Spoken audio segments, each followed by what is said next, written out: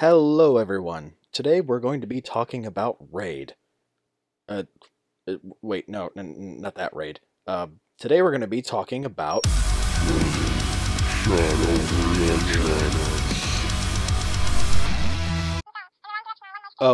Actually I'm being told that I'm not important enough to sell out like that yet.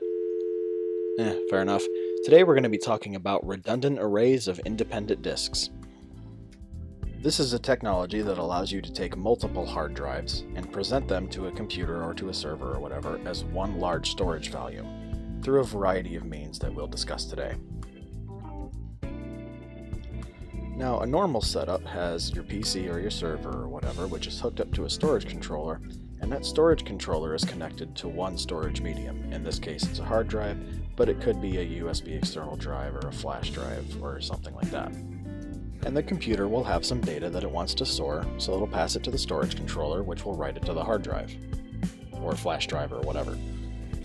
And if it wants to read that data, it'll communicate with the storage controller, which will read the data from the drive and pass it back to the computer. Simple enough. Same thing happens when it wants to add some new data, represented here by another color. Computer, storage controller, drive. And if it needs to replace some data, again, it communicates with the storage controller and replaces that data. And for erasing it, well, this is oversimplifying it a little, but the storage controller does that too. But what if we want to use multiple drives on the same controller?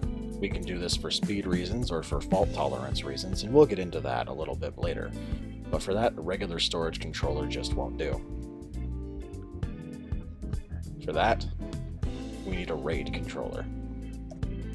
A RAID controller has multiple slots for multiple drives, and depending on how much money you want to spend and what kind you need, you can get them for regular 2.5-inch SATA drives like these are, or full-blown 20-bay enterprise SAS drives.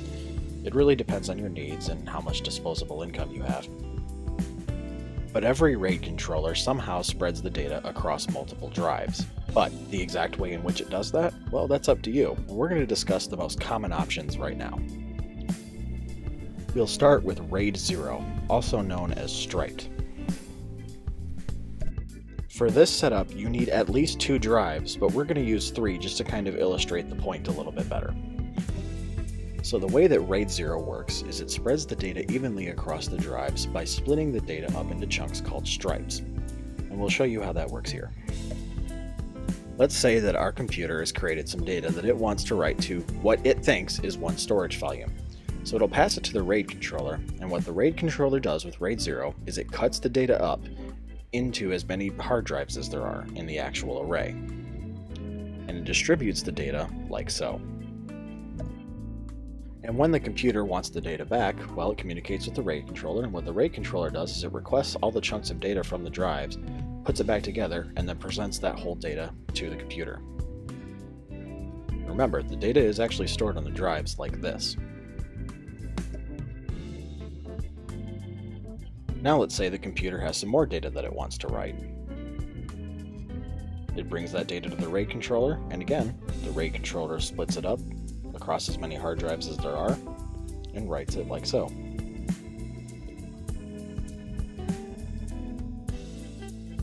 Now, remember I said that you needed a minimum of 2 drives for this setup. So let's run through this again using the minimum of 2 drives just to see how it changes things. The computer creates the data, it passes it to the RAID controller, and this time the RAID controller just splits it in half because there's only 2 drives. So let's get our 3 drive example just set back up real quick so we can talk about why on earth you would ever want to set this up. In a word, speed. The reason that you would want to split your data up like this is because RAID controllers can think much faster than hard drives can read and write data. So when the computer requests, say, the yellow data, each drive only has to spend 1/3 of the time it normally would collecting that information and passing it back to the RAID controller. The RAID controller then reassembles it and passes it to the computer, and as far as the computer is concerned, it's now able to read and write to the volume that it sees 3 times faster. Which is great, because regular spinning hard drives are incredibly slow, and they need every bit of help they can get. The other advantage to this setup is that you get the entire combined capacity of the individual drives as available storage. For example, these are three 500 gigabyte drives, and if I were to put them into a RAID 0 array, I would have 1500 gigabytes available to use, or 1.5 terabytes. But the downside to this setup is reliability. Let's say, for example, that I lose this middle chunk of the yellow data here, perhaps from a sector error or something. You can see that with what's left over, there's no way to tell what was originally supposed to be there. The RAID controller can't reconstruct it, the computer doesn't have any idea what's going on, so that yellow data is just gone. And every drive you have multiplies the odds of that happening at some point. Even worse is if an entire hard drive fails for some reason.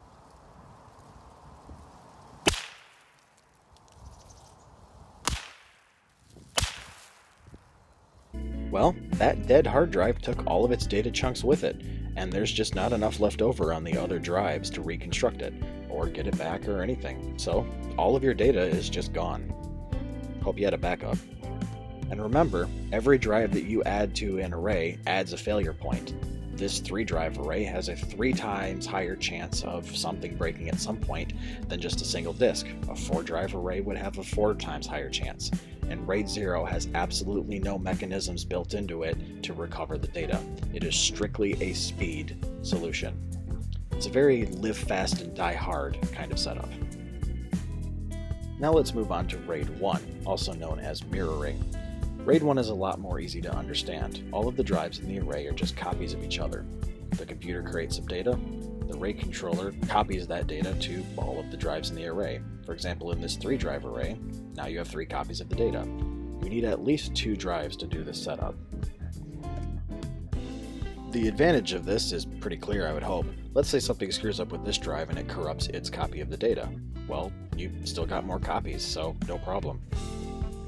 And this is where RAID controllers' error detection comes in, because most RAID controllers will tell that something is screwed up with the data and attempt to recover this sector and then rewrite it. And even in a worst case scenario, if, say, your entire hard drive dies again for mysterious reasons, most RAID controllers allow you to simply remove the dead disk and replace it with a new one. The RAID controller will then start writing the data back over to that, and bam, now it's part of the array. And you can do this while the entire system is live in most cases. The end users and the computer won't even notice, sometimes.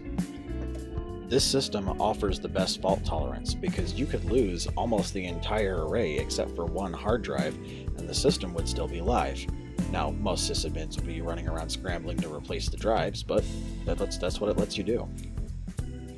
And as a bonus, with some RAID controllers, you get the read speed advantages that you would get with RAID 0. See, it has to write an entire copy of the data to every hard drive. There's no getting around that. That's the whole point of the setup. But a lot of RAID controllers are smart enough to only request a portion of the data from each individual hard drive, even though the hard drive has the entire copy, and the hard drive will just send back a part of it. The RAID controller combines them all and sends it back to the PC just like RAID 0. So, you get increased read speeds, just not any increased write speeds. The disadvantage is that because each drive is just a copy of the other ones, you don't get any increased storage space with any of those. For example, these are 3 500 gig hard drives, and if I put them all in a RAID 1 array, the total space of the array would be 500 gigs. It would just be 500 gigs copied to each drive. Alright, so let's get this cleared away and we'll move on to talking about the next solution, which is RAID 10, or RAID 1+0, depending on who you ask. This setup requires at least 4 drives, and it's called RAID 10, or RAID 1+0, because it's actually a combination of the last 2 RAID systems that we talked about. So let's go through this step by step and show you how this works. First, I'll take away 2 of these drives. So our computer's got some data, and it passes it off to the RAID controller. So what's the RAID controller do first? Well, it cuts the data in half, just like it would with RAID 0, and it places them on the disk like so. So far this is a typical RAID 0 setup, but aha, we have these extra 2 drives. And what's on these other 2 drives? Well, they're copies of the split data from the first pair of drives, arranged on the disk, like so.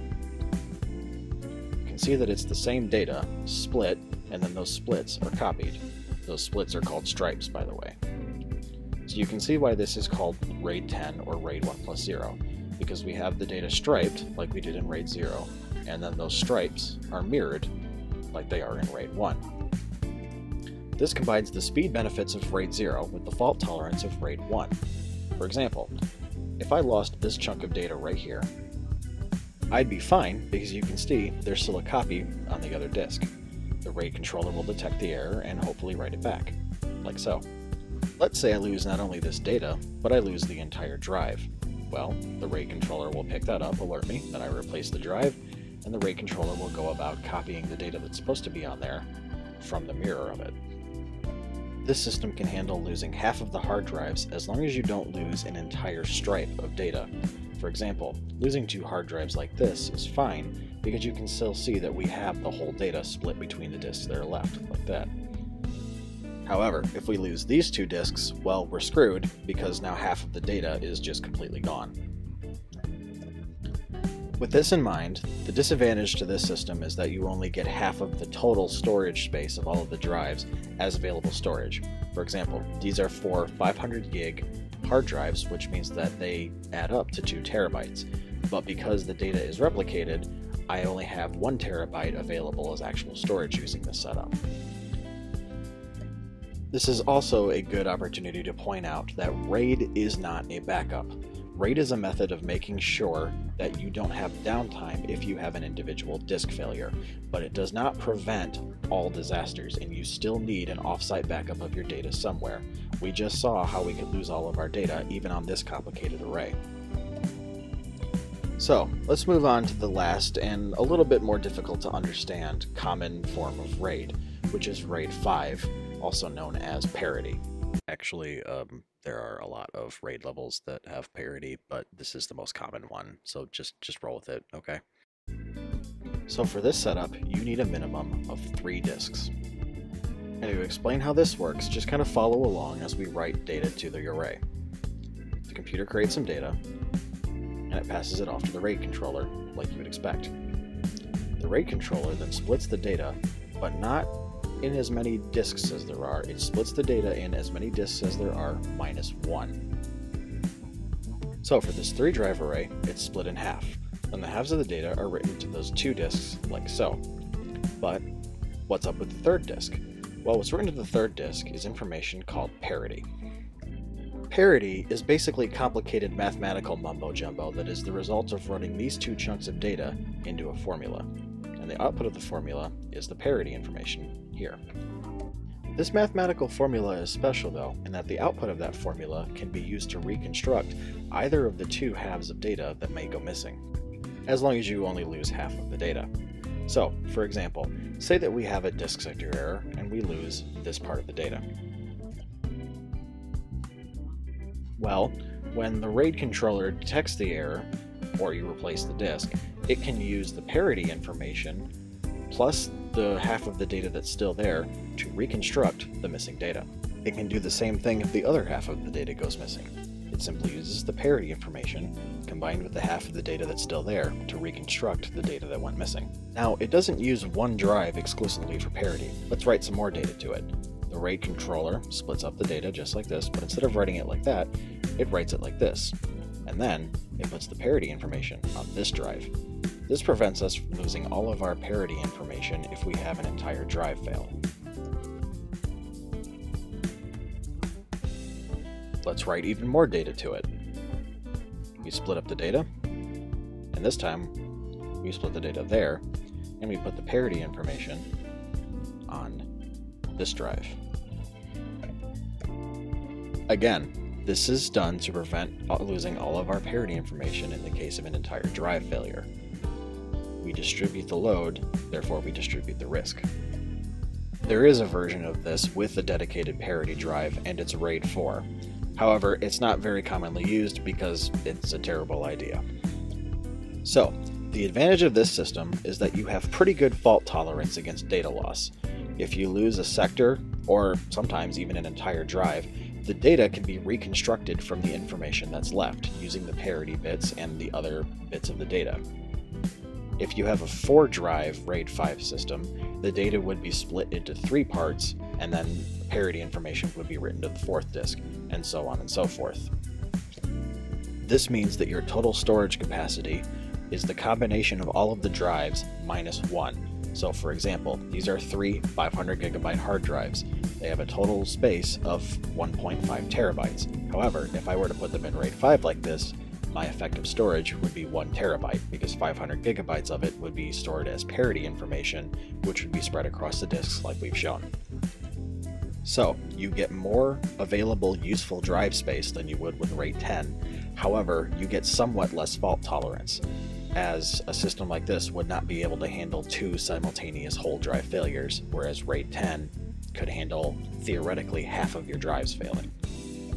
Depending on which drives fail, anyway. Well, that's all I got today for everyone. I left out some technical details like block sizes and what blocks are and what happens if you mix drive capacities.